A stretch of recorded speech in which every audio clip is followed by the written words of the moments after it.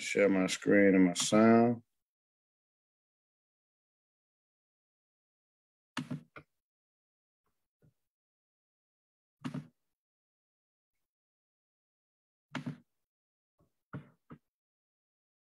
Read the 14 points, and what you find is that they mean something new to you every day because you have experiences that relate to these 14 points every day.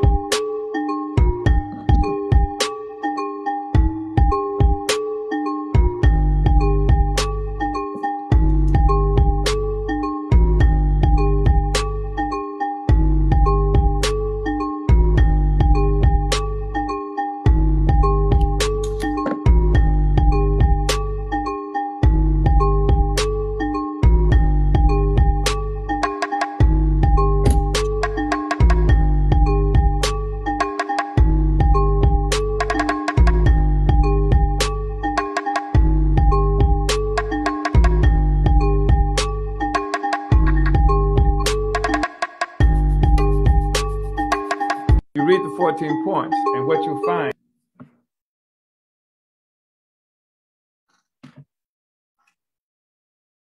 Oh, comrades.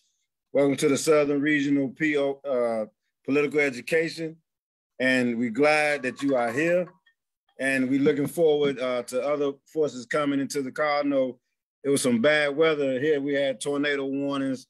So, some people couldn't be inside the store today, due to bad weather. But we are going to get this party started. Hopefully these comrades will be coming on soon. But we got a lot of good stuff to talk about today. And next week, we're going to get back into the 14-point platform. But the last couple of weeks, and we may do one more week of dealing with definitions and stuff. But, and again, I want to stress that this is definitely, like we've been talking about social systems. We've been talking about colonialism, capitalism, socialism, and these different social systems that exist to try to give a better understanding of what we up against. And I have to give the disclaimer that these discussions have been surface discussions. It's so much that you can dive deeper into it to really get a clearer understanding of, what we up against. But we want you to definitely be able to look at, have a discussion where we can address some of these social systems, because they done taught us, or they haven't educated us to help understand what the social system is, what colonialism is, what capitalism is. They just told you to be for capitalism and against colonialism. And they left it very vague for you to be able to, come to whatever conclusion that you want to come to. Just know that you should be against socialism and that you should be for capitalism. But we want to overturn that and help people understand and give clarity to, these contradictions. So that's why we've been grappling with some of these terms, because we talk about them in the 14-point platform, but I know some people are just getting used to hearing these terms, firsthand for the first time. So, we're going to discuss today the different worldviews. You know what I'm saying? We're going to discuss a little bit about African internationalism. We're going to discuss a little bit about, Pan-Africanism, African fundamentalism, and what that means. And we're going to listen to a clip, maybe like a 15-minute clip of Chairman O'Malley Yesatella giving, talking about Garvey and the Garvey movement. And I don't know, and some of y'all may have already heard this video, but it was around the 100-year anniversary of the red, black, and green flag. And we want to be able to clear some things up because, a lot of times Garvey, before I met the movement, Pan-Africanism kind of lumps everybody up in the same bag. And it doesn't really give you any clear definitions of what these things are. you know, and who these people are, or it don't deal with none of the contradictions. It don't deal with none of the differences. And even say, like, to this day, you know, people look at the red, black, and green flag as a Pan-African flag, but that's an error. You know what I'm saying? And so we're going to talk a little bit about that today. And so we want to be able to have this discussion where we, you know, raise some of this and like I say, talk about some of it today around some of these questions that we just mentioned. So without further ado, I want to, you know, we're going to look at, I'm going to share my screen again, and then we're going to look at, a couple of definitions, have a brief discussion, and then we're going to, you know, listen to the chairman and watch the chairman sum some of it up. Did anybody have anything about anything I just mentioned before we go into these definitions? All right, that's what's up. So one thing I want to say too, I want us to, you know, be clear on you know, be on the same page with where we at in terms of some of the definitions. So we're going to look at some things that I know this group are already clear on. So we ain't going to have to grapple with this too much. Can y'all see this screen? All right, so we're just going to look at this real quick. African. When we say African, anybody, you know, whether you're looking at this, you know, now when we say African, we say that it's the national identity of Black people worldwide who make up the African nation. It's just that simple. And you know, but I know there's a lot of other worldviews and theories out there, because you got people that say everything from, you know, we new Africans to, you know, we I don't even know how they say it. We indigenous to America. I mean, there's a whole lot of ideas out there that disperse the African nation. So it's important for us to be clear that we say that we are African nation. We are African people. We one African people. There's no divisions in between us, no matter what artificial border that they done created. We are one African nation, you know, and so when we look at that, we have to be clear on that we one African people, no matter if you was born, as Kwame Nkrumah said, no matter if you was born in Ghana, in South Africa, or if you was born in Jamaica or in the US. But these are all borders that they created to serve the colonial powers. So we are one African nation. And so we want to look at, when we say African internationalism, is the revolutionary, scientific, and materialist worldview and theory of the African working class. This falsifiable theory is recognized that European wealth and African impoverishment occurred as a result of the European attack on Africa, the division of African and African slaves, and dispersal, colonialism, and neocolonialism. So we talked a lot about colonialism last week, but if anybody needs some more clarity around colonialism and neocolonialism, you know, let's grapple with that. And that's the worldview. African internationalism is really the 21st century version of African fundamentalism, of what Garvey was talking about, really talking about the African working class, really talking about the African working class taking its rightful stature, you know, and, you know, and we're going to look at Pan-Africanism, the idea that peoples of African descent have common interests and should be unified. Historically, Pan-Africans has often taken the shape of a political or cultural movement. And I want to say this real clear too, because you can find probably a whole lot of definitions or different versions of the definition that may be clear and that may even go in a different direction. But all of them, it doesn't really sum up, you know, where we are and where we're trying to go. So before we get into the video, I wanna open it up and see, you know, what people think about those definitions, and if anybody have any input to help to bring out some of those differences, which we're going to talk a little bit more about at the end of the video as well. But I want to see if anybody had any input. That one about African Internationalism, that word is falsifiable. The word is supposed to be in there. It seems to be, yeah, I see that. I just seem to throw me off with the way it was written. You say falsified, but yeah, maybe I think I'm it's supposed to be in there.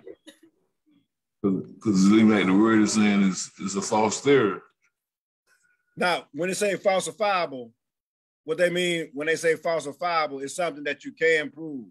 You can like falsifiable meaning that that you can actually test it and prove if it's okay. If that's what it means, that's okay. I was just getting the word, just you know, kind of threw me off. Man, that's the English language. Well, yeah, well, I can understand that. I would be thrown off. The English language tear all us up, boy. Yeah, I'm not very good at the King's English, whatever it is. Right. But yeah, when they say falsifiable, it's like in science, when you falsify something, it's like it's something that you can prove or disprove. What's something that's okay? Yeah, that's what this is. Just that word just threw me off. I've got the gist of what it was, but that when the word, it just flipped me. I got it since I know the meaning of it. Yeah. Oh, right on.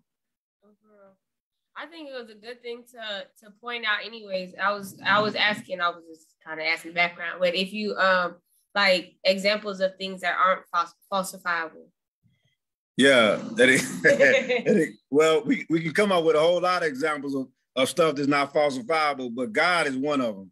You know, and the whole concept of religion and stuff like that. That's something that you can't prove or disprove. You know what I'm saying? What about spirituality? I mean, you know, that can get into the same type of metaphysical type of thing that you know, people come up with all type of things to justify, you know, doing something, but it's metaphysics and it's stuff that you can't really prove. You know, you can't, you know, nobody can prove that you're gonna be in heaven with your parents, you know, when you die. You know what I'm saying? Nobody sending messages back or nothing. Yeah. Ain't nobody sending no email or nothing. You know what I'm saying? I ain't never met nobody that came back. Yeah, you know what I'm saying? So you just that's something that you just have to believe, you know. And yeah, go ahead. No, that's you on the correct line. I ain't got nothing to add. That's what I'm about. Yeah, it's idealism, and that's just something that you just have to believe. Yeah. You can't. There's no way for you to prove or disprove that, you know. So we're gonna look at a little bit of the video, then we're gonna really get into the discussion, you know, because I want to talk a little bit about, you know, the difference between Pan-Africanism and African internationalism and even African fundamentalism, you know, and why we say we are the 21st century versions of African fundamentalism. That's what African internationalism is. And Pan-Africanism was set up to attack, you know, Garvey and the Garvey movement. And somehow, you know, it's now put forward as the red, black, and green flag was the Pan-African flag. But we're gonna talk more about that. But I'm gonna play the video. I'm gonna share my screen, and then we're gonna get into the discussion around this. All right. So this is it.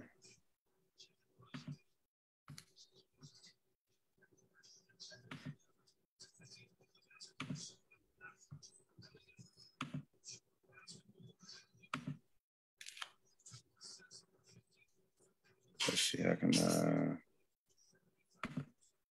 there it is. All right, there we go.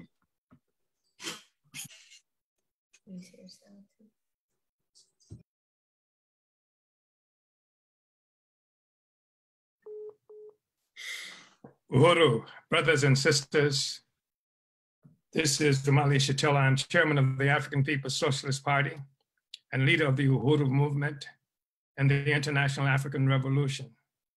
I would like for you to share this message, because we need to talk about something that's very important to us as African people who have been forcibly dispersed around the world.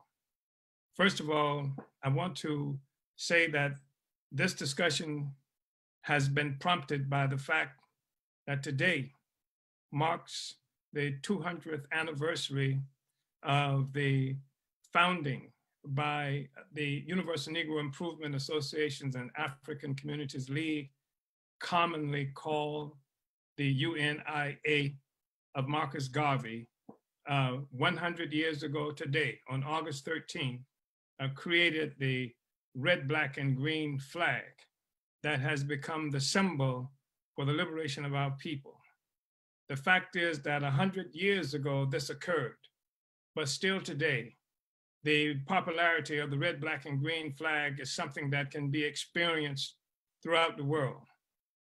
If you should go and look at maps of various entities that call themselves countries and pseudo-states throughout the continent of Africa, you will see some variation of the red, black, and green. The red, black, and green, of course, flag was something, as I mentioned, that was proclaimed at the Universal Negro Improvement Association's Convention of the Negro Peoples of the World that was held in New York on April 13th, 1920. And so this was before there was any meaningful even pretense of African freedom or independent so-called African state or country. The two exceptions at that time being, of course, Liberia and Ethiopia, and that was nominally true. So it is a statement that even 100 years later, African people in various places around the world still recognize the red, black, and green. And as I mentioned, in various places, you can find the red, black, and green incorporated into some of the flags that are supposed to be the national flags of different countries on the continent of Africa in particular.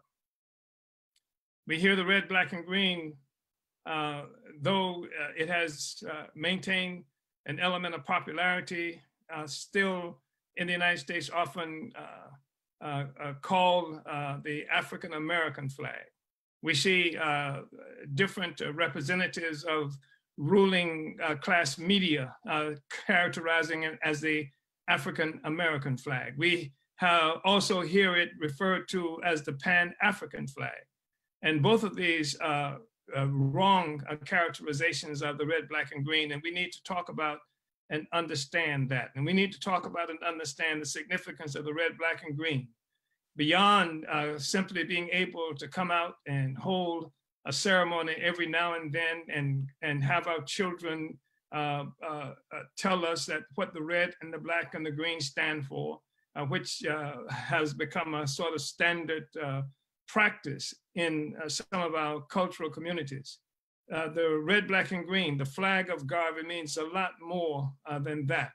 It is not an African-American flag, never was an African-American flag. That's why the Garvey movement was characterized as a Universal Negro Improvement Association and African Communities League. When this flag was adopted in 1920, African people from throughout the world, including Australia, came together in New York at Madison Square Garden. It was from 25 to 50,000 African people who participated in this, the most democratic process that African people had ever encountered any place on earth subsequent to our being colonized as a people and dispersed around the world. Up to that time, and even up to this day, we will never find, you cannot find a greater, more democratic expression of the will of African people than what happened in Madison Square Garden on April 13th of 1920. So it's not an African-American flag. It was a flag that was voted on by African people from throughout the world as our flag as a people. It is not a Pan-African flag. In fact, the leader of the Pan-African movement, the leader coming from the NAACP Talented 10th group was W.E.B. Du Bois, who founded the first, who initiated the first Pan-Africanist organization, political organization in 1919, a year before this convention, but created it as a means by which the Garvey movement could be undermined and assaulted. So the Pan-Africanist movement, the Pan-African movement that was led by Du Bois and the NAACP was a movement that was designed to frustrate, to undermine what the Garvey movement was all about. And so let's say people bring out the red, black, and green. And the red, black, and green is something extraordinarily popular, important to the African People's Socialist Party and the Uhuru movement. You can tell that anytime you pass our center in St. Petersburg, Florida, where there is a 50-foot flagpole with a 15 by 25-foot red, black, and green flag flying there. You can tell it when you pass our headquarters in St. Louis, Missouri, on West Florissant, where there's a 50-foot flagpole with a 15 by 25-foot red, black, and green. They're so startling, so important to the African population there that people actually bring their children out and take pictures. School buses, when they're passing, driven by African people, filled with African children, stop, and the African children get an opportunity to view the red, black, and green. It is an emotional, really important and powerful symbol for African people. But it is more than just a symbol to be dragged out on this day, on the anniversary of its founding. And this is something that we should all understand, because Garvey was not simply about symbolism. His symbols were symbols of the African nation. Garvey was an anti-imperialist revolutionary force who struggled for the liberation of African people, and he struggled for self-government, just as the African People's Socialist Party and the Uhuru movement are about on today. Let's look at a few things. First of all, as I mentioned, this red, black, and green designation as the national colors and national flag of African people was something that was initiated on August 13th. The 30-day, this was a 30-day long convention that happened for the Universal Negro Improvement Association and African Communities League. That convention lasted for a full 30 days. And on the 13th day, I'm sorry, on the 29th day, it is, let's see, what are we looking at? I said 29th, but I think that's even incorrect. It was on the 39th day, on the 18th rather, the 39th proclamation of the Declaration for Freedom of African Negro Peoples of the World. It was proclaimed and voted on that the colors red, black, and green be the colors of the Negro race. And so that was voted on, but it was more than just about colors. These were symbols of nationhood and nationality. Let's see what else happened, some of the things that happened in that convention. For example, the 13th point of this Declaration of the Rights of the Negro Peoples of the World read, "We believe in the freedom of Africa for the Negro people of the world, and by the principle of Europe for the Europeans and Asia for the Asiatics, we also demand Africa for the Africans at home and abroad." And 14, "We believe in the inherent right of the Negro to possess himself of Africa, and that his possession of same shall not be regarded as an infringement of any claim or purchase made by any race or nation." In other words, it doesn't matter what claim that any other country, nation, corporation makes on any territory, any part of Africa, how much they say they paid for it, we disregarding that. Africa is ours. He said that, number 15, "We strongly condemn the cupidity of those nations of the world who, by open aggression or secret schemes, have seized the territories and inexhaustible natural wealth of Africa, and we place on record our most solemn determination to reclaim the treasures and possessions of the vast continent of our forefathers.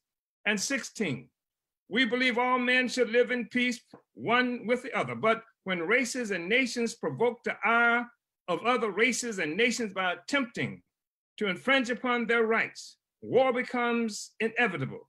And the attempt in any way to free oneself or protect one's rights of heritage becomes justifiable. And then on point 27, and all of these points are something that you should be looking at. You can find these. These are the Declaration of Rights of the Negro Peoples of the World that were proclaimed at the convention 100 years ago in New York by the Universal Negro Improvement Association at a conference, a convention that was attended by from 25 to 50,000 African people from all over the world.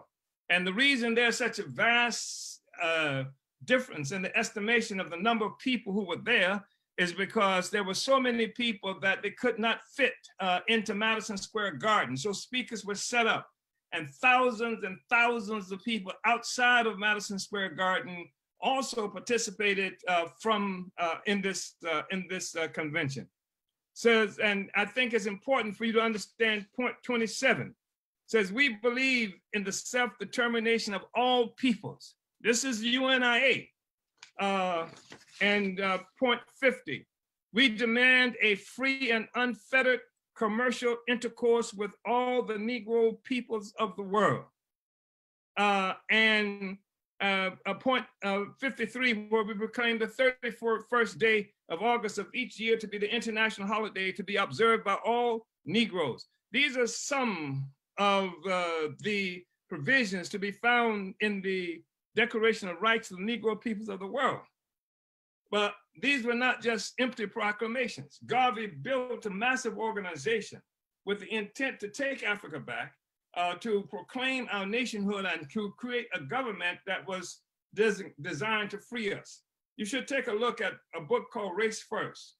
It was written by Tony Martin, and it's probably the most authoritative book that was written about Marcus Garvey.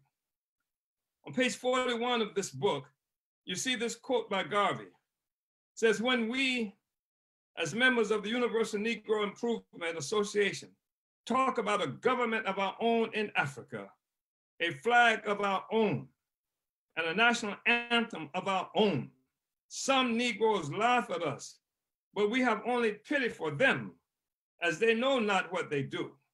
When Uncle Sam lynches her black boys with her uniform on their back, and John Bull cast her ex-soldier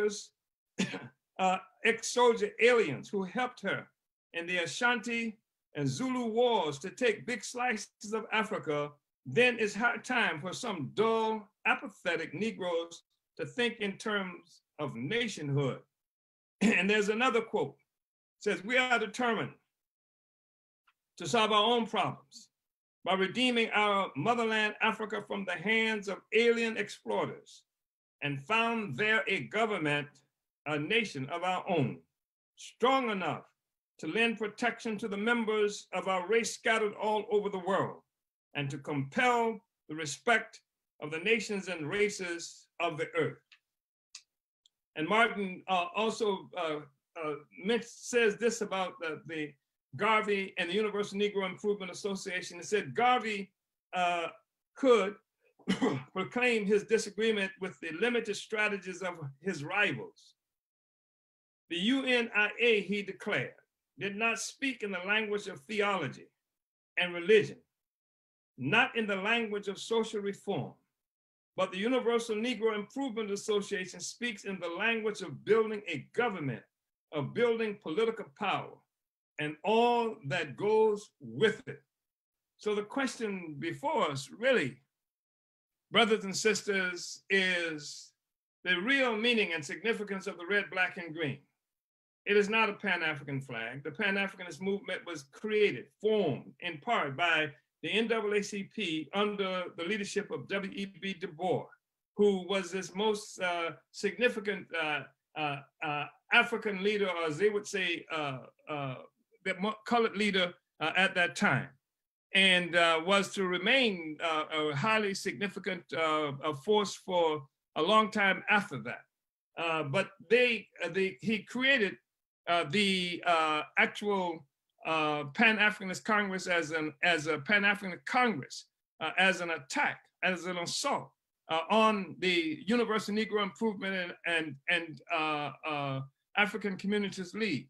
And he actually worked hand in glove with the United States government and an assortment of others to try and crush the Garvey movement, contributing to the success of the United States government in arresting Garvey, imprisoning Garvey, and then kicking him out of the United States, and contributing to the destruction of the Garvey movement, which was a condition in part for the rising significance of the NAACP and also the Communist Party USA. All of these forces worked together in order to undermine Garvey. So this is not a Pan-Africanist flag. And the only reason that the NAACP, that the Pan-Africanists talk now about this being a Pan-Africanist flag, because there is nothing that they can hold up to proclaim of their own in terms of success.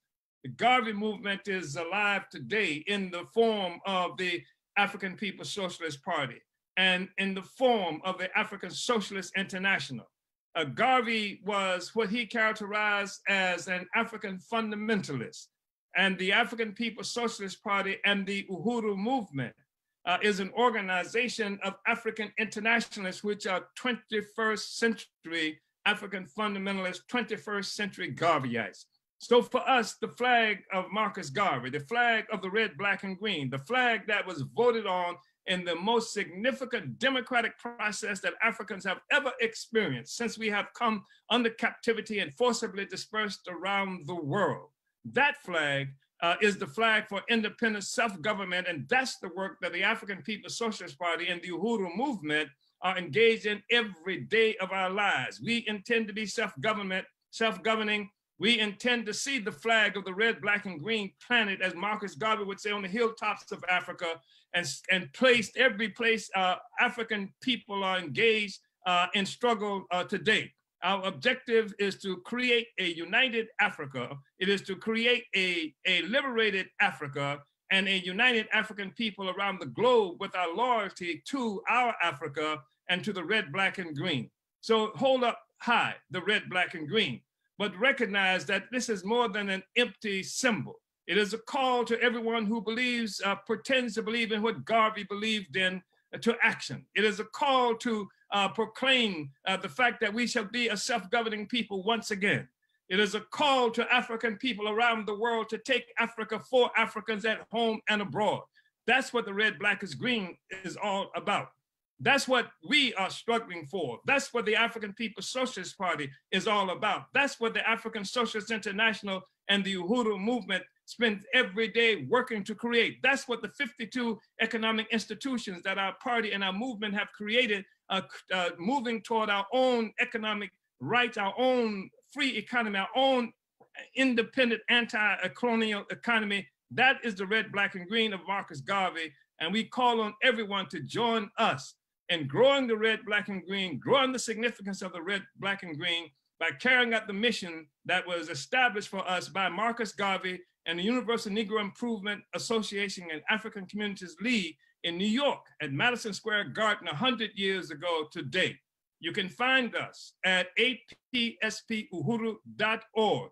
Join in this incredible struggle and plant the red, black, and green everywhere you are as an actual symbol of action to take our Africa, to take our freedom back and possess it ourselves. Uhuru. Uhuru. But that got me crunk. That's what I'm talking about. Let's open this up. I mean, that was a lot. And there's no African internationalist that can spit African internationalism better than the chairman, you know, and it always brings clarity to it. And one of the things that I really appreciate about the chairman said, you ain't gotta make shit up, just tell the truth. You know what I'm saying? But let's open it up and see what people think about it. There's a couple of questions I have, but I want to, open it up and see what people think. Uhuru. One thing you know, I know you talk about the flag, and you know, a lot of people call it the Pan-African flag. But for the longest time, I don't know where I got it from a long time ago. I always called it African Liberation Flag. You know, I don't, you know, and I know if you look at try to buy one somewhere, they have Pan-African or some kind of Afro flag or something, you know, Afro-American flag. But I always, like I said, as I had it, it's been in my head. You know, I ain't the idea of the colors, because we used to say the colors were like the green was for fertility of the soil, you know, in Africa. Blood, red is for the blood we shed to get back to Africa, and black was for the people. Yeah. You know, explain it different, but that's always been in my head. I don't know where I got it from for a long time, but I always, what the name of the flag, I always thought the African Liberation Flag. Right on. Hey, I think if Comrade Life was on here, he would say, it's just, you're a smart African. You know what I'm saying? Because that is the liberation flag, you know. And you know, but the thing is, when you don't have your own theory, you don't have your own means to investigate, like what happens is that you just begin to accept whatever somebody else had. And you know, and some of the stuff kind of, you know, once you start to learn and you really become an African internationalist, you know, you can get upset about some of the stuff, because it's like how they just done, you know, not only defamed Garvey, but made him into something that he wasn't. And even like, I think it was the US organization that even rearranged the colors that are red, black, and green. You know what I'm saying? And came up with some variation of different meanings. So even when you got Kwanzaa, you have it's not. I don't think it's not red, black, and green. It's like black, green, and they rearranged the colors and gave it a different meaning. I'm gonna find. I might not be able to do it before this, but I'm gonna come back to this. I've seen about the different colors, certain colors on certain days. Right on. Anybody else? Aisha, did you have any thoughts? Dr. Aisha Fields. Uhuru. Yeah, I want to appreciate the PE. I came in, I didn't see maybe the very beginning of what Chairman said, so I'm not sure if there was some things that I missed, but I think that the connections that the Chairman has helped us to make in this PE, or we're like taking the idea of symbols out of the sky, you know, and I think a lot of our movement, our general like movement, you know, there's been an overemphasis. I'm not talking about the Uhuru movement. I'm talking about what we might call the Black movement. You know, there's been an overemphasis on symbols.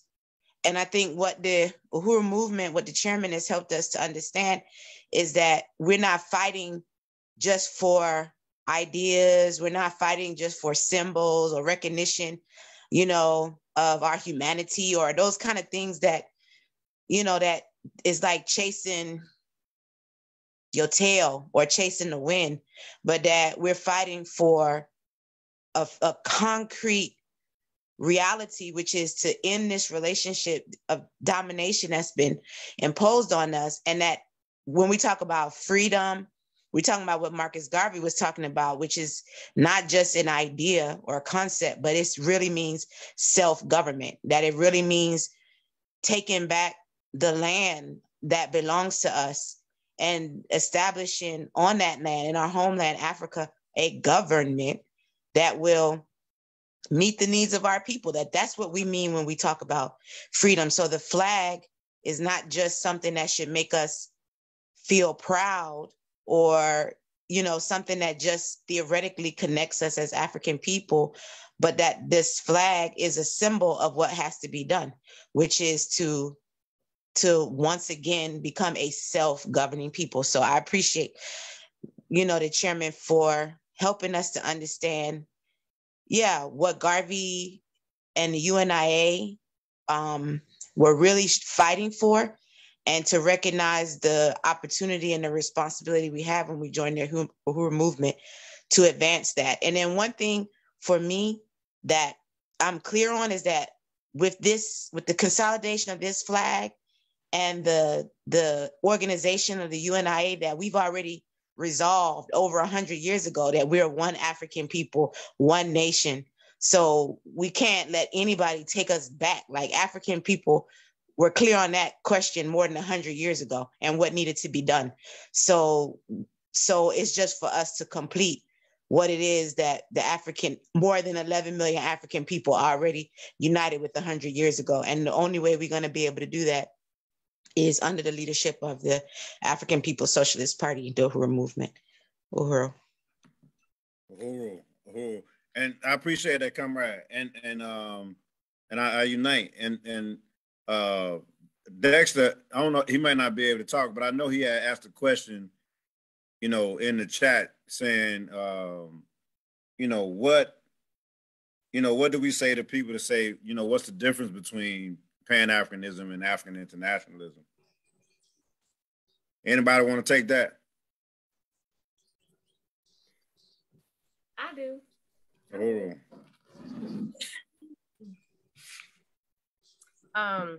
Uhuru. Okay, so it's a good thing we got two NCC members of the party on here. And a founder. So, and and a founding member of the party on here too. So so this is so y'all correct me after it. But okay, so the difference, what I would say the difference between, and what I've learned, the difference between Pan-Africanism and to be an African internationalist is that one, we have the theory of African internationalism is a theory of practice, and it's a revolutionary theory. Pan-Africanism is not a revolutionary. It just recognizes that we Black people around the world.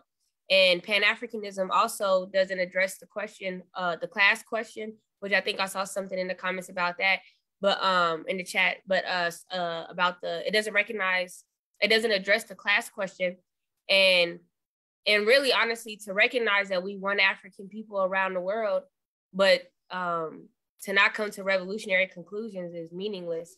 And so, in Pan-Africanism doesn't lead you to revolution, doesn't lead you to change the conditions for the poor working class African people, which is the masses of our nation around the world. Is just understanding that you're an African person, but it doesn't say how to change the conditions for the poor working class, for African people. And African internationalism is a theory that, yes, while we do recognize that we want African people, it takes it further than just recognizing we want African people. It addresses the class question, and it addresses revolution, and it's a socialist theory also, in understanding that the process of revolution will lead us to socialism that will change the conditions for African people. So that's what I would say is the difference of Pan-Africanism and African internationalism. It's like one is for the middle class. It's like one is for a middle class, and then the other one is for the poor working class masses. Yeah, and what you about to say, I appreciate it. Come back, Kundai. Oh no, I was agreeing with her because like you can look at Pan-Africanism, it's like say we from that. All Black people around the world from Africa, that now just recognize that and go home. But African internationalism tell you, we need to get the scientific theory that tells what we need to do to get back to Africa and unite Black people wherever we are. But one just saying, hooray, we are Africans. But African internationalism tell you what you need to do and why you need to do it, and give you a scientific reason for doing it. Oh, right on.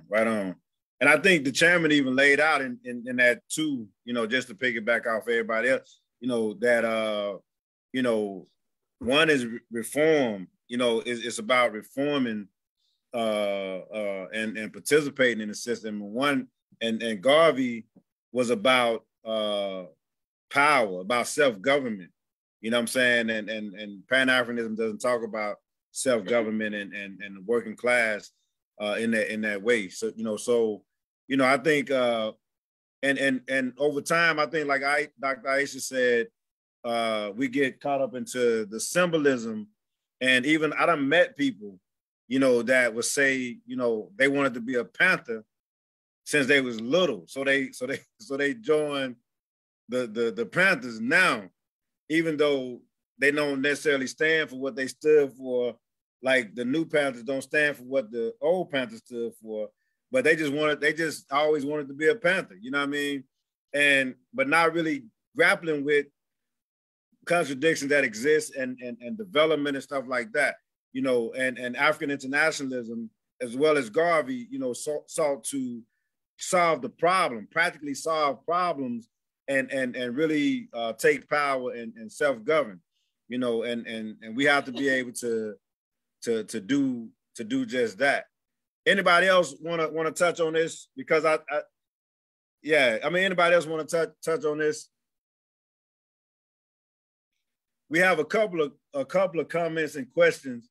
They snapping out on Facebook, so we got a couple of comments and questions on Facebook that Comrade Kundai is going to read, and we're going to try to address some. We may go a little past, just a little bit past 8, because we started maybe like 5 or 6 minutes late, so we may go like 6 minutes over just to make up for that. But yeah, there's a couple of questions, and then I have one question that I want us to grapple with, and I think it's important for us to really look at this. And I'm also going to put into the chat. The chairman was talking about the declaration to the Negro world. I'm gonna put the link in the chat, so if anybody want to look at that, you know, you can. And that was from Garvey and the conference that they had. So I will put that in the chat. And then, but Comrade Kundai is gonna read some of the comments, and we'll respond to some of them. Uhuru.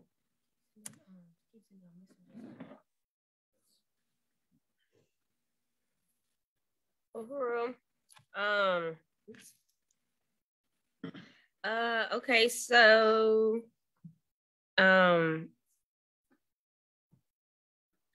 forgive me if I'm mispronouncing your name.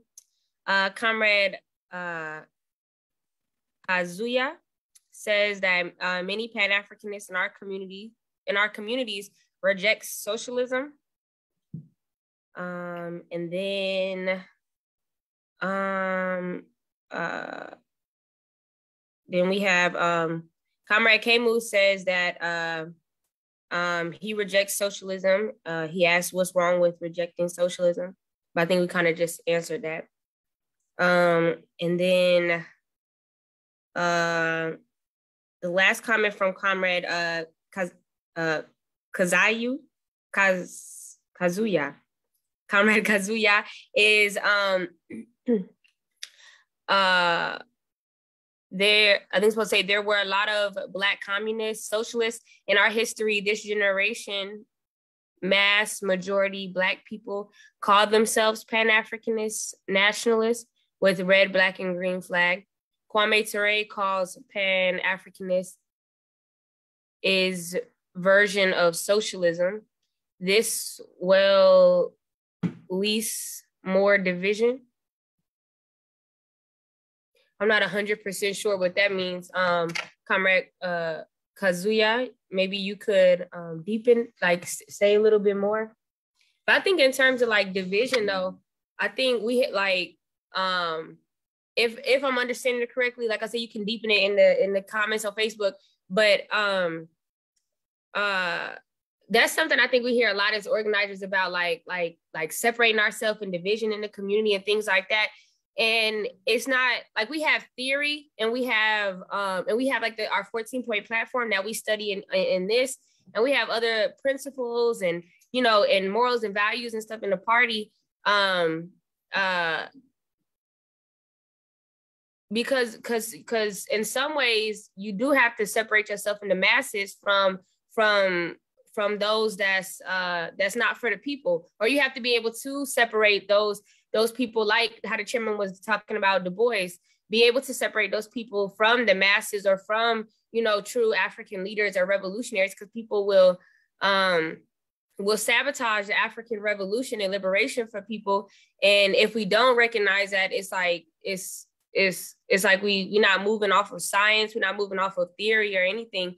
And so it's not, I think certain things like that we do in the party, it's not a way of like separating us, like detaching us from the people, but it's detaching us from people that don't move in the interests of the poor working class African people around the world. And so in some ways, we are going to have to separate ourselves from people that don't, in a strategic way, that don't work in the interests of the people, because we're not the same. We're not Pan-Africanists. We're not NAACP. We're not them. And if they can't stand on the right side of the question, then we do have to be separated. I mean. Oh, yeah, and I think a couple of different things, but I think like, it's not a matter of just trying to separate. It's trying to come to the right conclusions, you know, and like Pan-Africanism, this is not something that we just made up. You know, they attacked the Garvey movement. They worked with the FBI, the CIA to attack the Garvey movement. You know, this is not something that was made up. And even Kwame Nkrumah did not even understand the class struggle until after he was overthrown. I think he was in Guinea when he wrote about neo-colonialism as the last stages of imperialism. You know what I'm saying? He didn't really understand that question before he was overthrown, you know, but we have to really look at, you know, this is in part why I thought it's important for us to deal and grapple with these definitions, and really even beyond this, look into these definitions more, because, you know, that's what traps us a lot of times, is that we speak in English, you know what I'm saying? And what they mean, you know, by socialism, or what they mean by communism, like it doesn't fit, you know, the definition of what that means for the African working class. Because you let the Communist Party say speak to it, or somebody that just Marxist or communist, you know, they talk about a worker as if there's a worker in general. They don't talk about, you know, the colonized African. They talk about all workers as if, you know, they are underneath the pedestal as well. But they don't talk about beneath the pedestal, that the white worker, the white worker sits on top of a pedestal and may produce a car, but they don't talk about the Africans and the colonized people that's beneath the pedestal, that actually had to mine the aluminum, mine the rubber, mine the coltan, they don't even talk about them. You know what I'm saying? And so we have to be able to raise that as one African people, that the real contradiction is the pedestal itself. You know what I'm saying? And that the real contradiction is that the African working class has to unite and has to lead us out of this process. And Du Bois and Garvey always, I mean, Du Bois and the Pan-Africanist movement, they had that talented 10th philosophy and reformist philosophy that attacked the Garvey movement. And if we're not clear on those type of things, you know, you'll vote for Obama. You know what I'm saying? You'll vote and be led into the slaughter, you know, by somebody like Kamala Harris, you know, and not to be clear that we coming to take power, we coming to govern, to be a self-government, to be a self-determined people, and not just have reform that gives us, it don't even really give us a bigger piece of the pie, because if colonialism is maintained in any type of way, is at our expense. You know what I'm saying? So Africans here may be able to partake in a smidgen of some type of progress, while it forces Africans and our brothers and sisters in other places to have to deal with all type of atrocities. You know what I'm saying? And we have to be able to sum this thing up and move forward in the best way. So the real contradiction is that they have divided, that they have created and drew the line and made some divisions. All we did was observe it and call it out. You know what I'm saying? So we observed it and call it out, and then say we have to have a way forward with our own theory and worldview that works in our own interest. And Pan-Africanism still works in the interest of the colonizer. I know I said a lot, but anybody else want to touch on that? I mean, it's open. The floor is open for anybody to touch on that before we move to the next section. And I know we should talk about this more, but we are not Marxists. We are not communists. We are not communists in the sense of like the communist USA. You know what I'm saying? We are not we are not those versions of what they call socialism. And again, that's part of the problem, is that we speak in English and they done define these things in a way that works in white people and the colonizers' interests. But African internationalism is on the scene. Chairman O'Malley is on the scene. And we define these things in a way that works in the best interest of the African working class, the same way that Garvey did, the same way that African fundamentalism did. But does anybody else want to add anything, comments, questions, or anything like that before we move to the next section of the discussion? That was helpful. I appreciate that. What do y'all think about this discussion? It's something that I have been struggling with, because I think you always hear these discussions and people take on these things and then you hear, like people, Pan-African is raising the red, black, and green flag but not even understand it. Because I think a lot of Pan-Africanists may not be clear on the question, you know what I'm saying? And not understanding that that was a movement that was created to undermine Garvey's movement, to undermine that. So any thoughts on what people think about this discussion before we get ready to close out?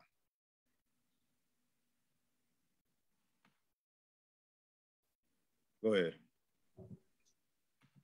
Having these discussions is one way we can straighten them out. People confused about definitions and stuff and what they think they are and what they need to be. Having these discussions to help everyone to better understand it. Some people just pick up a name and don't even know what it means.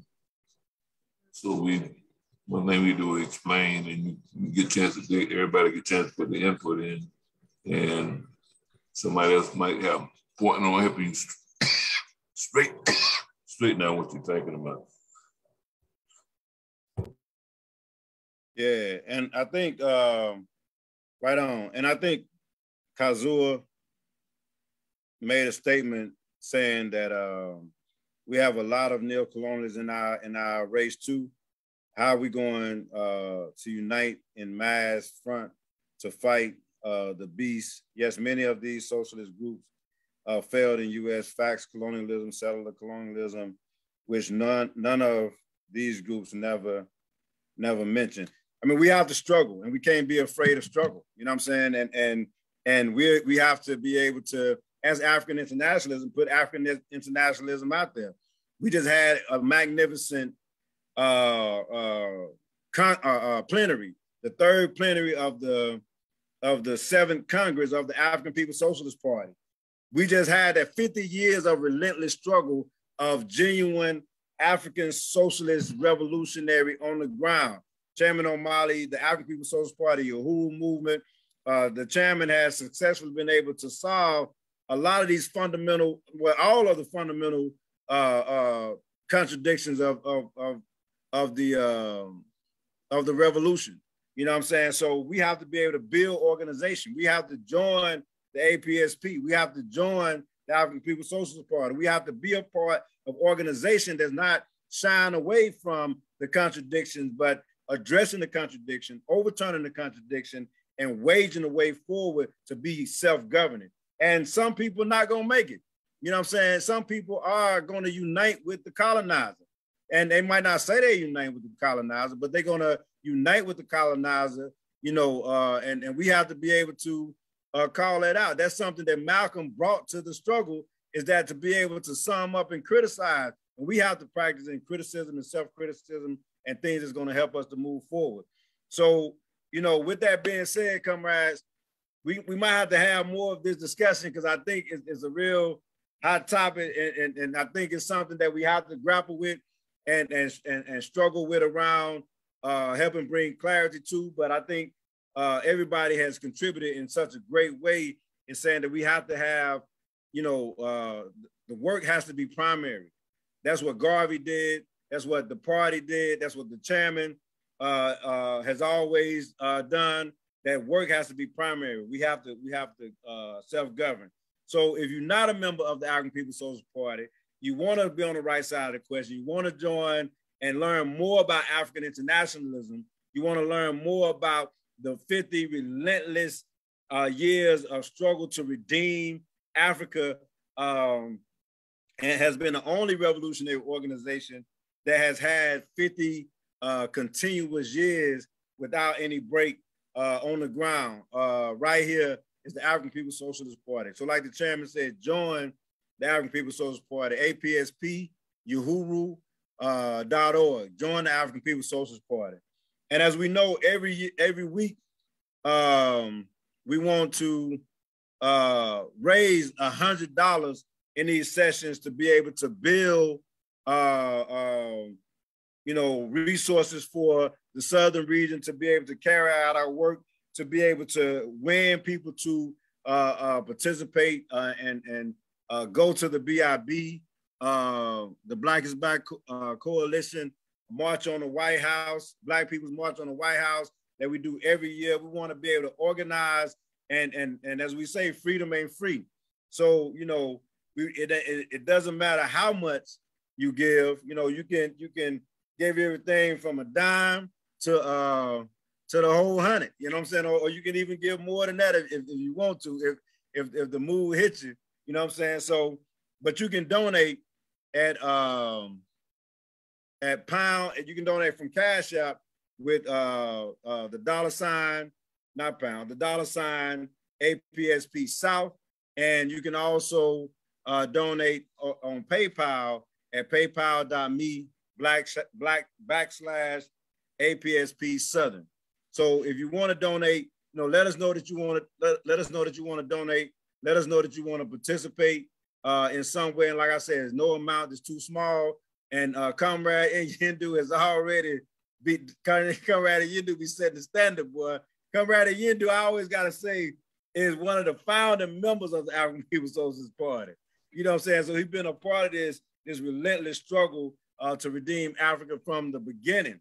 You know, and I really appreciate his comrade and the insight that he brings to the table, and the fact that he's practically doing the work necessary to make this happen.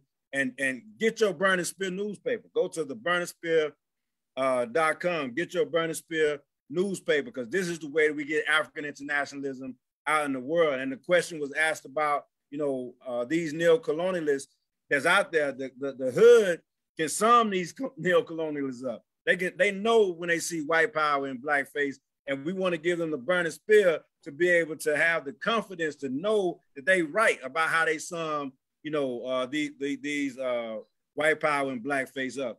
So go ahead and make your donation. Comrade Yendu donated $20. I'm gonna donate $25. So that put us at $45, you know, right now. And anybody else that want to contribute, you know, let me know so we can make this $100 before we get off this call. Anybody else? I was gonna say what I did. I forgot last week. So I did last week and this week. That's what it was. Because I forgot. I kept saying I was going to do it, and I said, I still haven't done it. So I thought I was going to do it before we start. So I did for this week and last week. All right, that was up. Right on, comrade. Yeah. Right. And see, that's an African internationalism, boy. Honest African internationalism. He didn't even have to say that about last week, but you know, that just being, you know, a real African internationalist. You know what I'm saying? So I appreciate that, comrade. So we have 45 comrades. Anybody else? I heard somebody. It's like when you start talking and moving now, you can't. It's the wrong time to start moving your lips. So we're gonna get to you. But I want to say that somebody in the chat, Riverside, comrade Riverside. Riverside, you was quiet tonight, comrade. You ain't had nothing for me. Comrade Riverside said she donated $5. Right on. Appreciate that, comrade. Right on. Yeah, we're gonna have to figure that out. She said she couldn't unmute. I don't know why that's that way. We'll figure that out, comrade. We gotta get you and Queen Mother out there. Queen Mother, this is her second week, and I ain't really heard from her in 2 weeks. We might have to go find her in a minute. Make sure everything all right. Yeah. But I want to say that we can donate, comrades, even beyond this. And I know there's other people that's going to be donating that may not be on the call right now, but typically there's a few people from Comrade Life, Comrade Saeed that normally send in their resources even beyond this. So even after the meeting, whether you're on Facebook or on a Zoom, you know, or you see it on YouTube, that you still can make the donations. And again, the Cash App is $ APSP South, and then the PayPal is paypal.me /APSP Southern. If you got any questions, let me know, and we'll be putting the link to the Declaration to the Negro World by Marcus Garvey on the Facebook as well. So, comrades, I appreciate y'all being on tonight. I appreciate the discussion, and we're gonna make this thing happen and look forward to making the work primary. Let's build this revolution. Let's take power, and let's redeem Africa and continue the 50-year of relentless struggle to redeem Africa. And I salute our leadership, Chairman Omali Satella. Uhuru, comrades, Vanguard up. Uhuru.